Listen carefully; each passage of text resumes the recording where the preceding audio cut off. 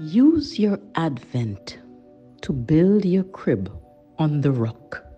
Be like a wise man who built his house on rock. From today's Gospel, Matthew chapter 7, verse 24 to 25. Let us pause and contemplate. On what and on who are you building your faith?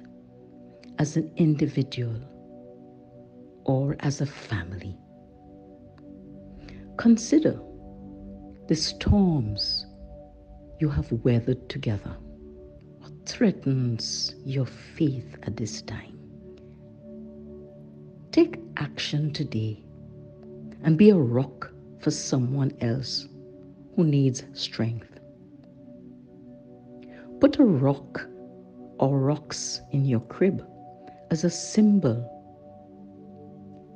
and do some faith sharing of what this rock and rocks mean for you.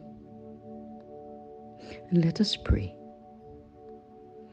Jesus, our rock, protect us and keep us safe in the storms of our life. Amen.